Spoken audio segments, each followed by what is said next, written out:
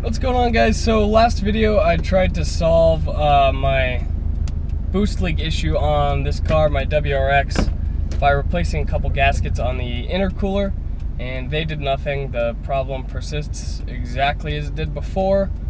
So today we're gonna make a boost leak tester. So I'm gonna head to Home Depot, and usually whenever you are going to Home Depot to get car stuff, it's pretty janky, but I just need some couplers some couplers and a fitting for in my compressor so that I can actually block off the intake system and pressurize it with my compressor. That way I can put pressure inside there, see wherever it is leaking out, and solve it that way rather than just throwing parts at it. The reason why I put those gaskets on is just because I knew they hadn't been replaced before and had been disassembled, and I knew that I didn't have a good gasket in my on the BPV because I broke it one time when I had the BPV off, so I just replaced it with an OEM one to see if that would solve it, since it needed it anyways. Yeah, to Home Depot. Nice shirt. Thank you.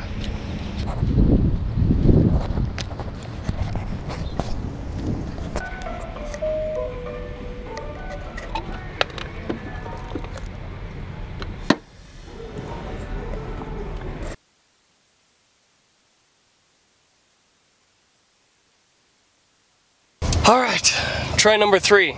I just recorded the first one without my mic on and then recorded the second one without the camera recording, like an idiot. So, plug for the thing, 3-inch nipple male for a compressor.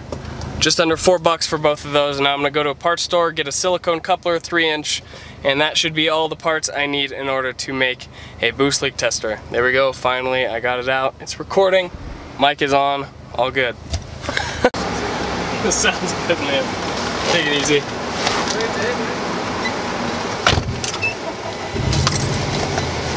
Picked up this coupler, and that should be all I need.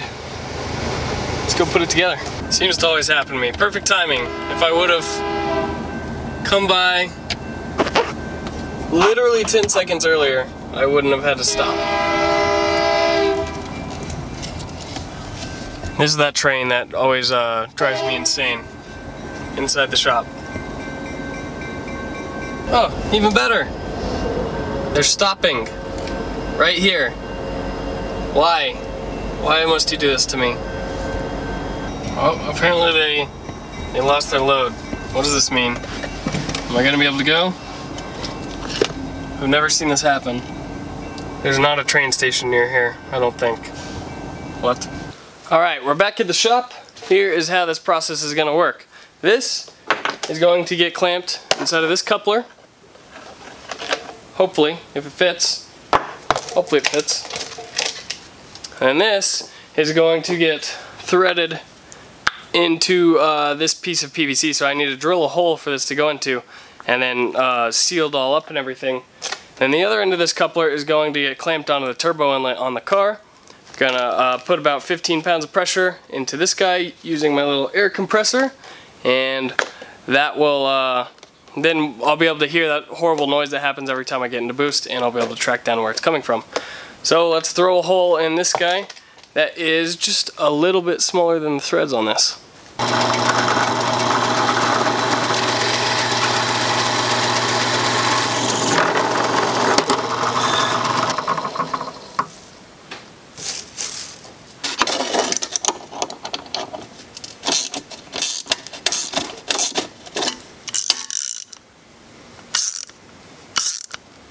So, slight problem.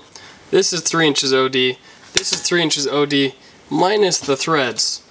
So even if the threads weren't there, it'd still be the same size as this. This is like a time where having a lathe would be really nice.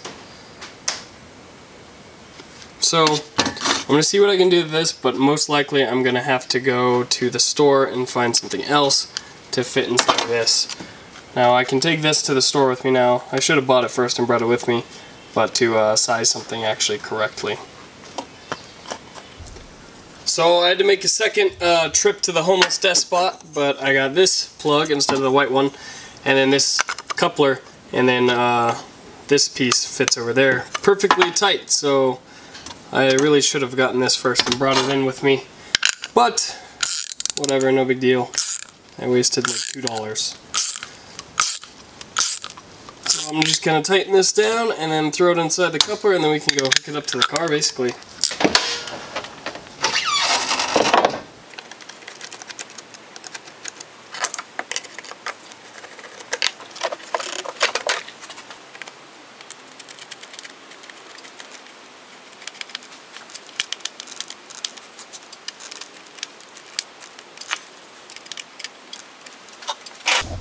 Alright, so I've just clamped it onto the turbo inlet, so it will actually pressurize everywhere from here all the way up into the turbo itself, into the intercooler, out the into the intercooler, through the Y pipes, out this into the intake manifold, and then the combustion chambers if any of the valves are open.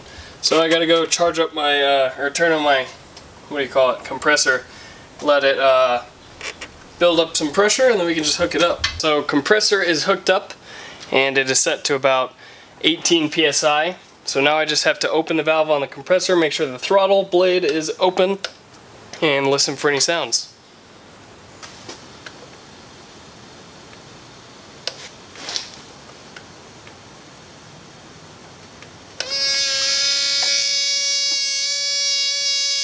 There it is, whatever this thing is.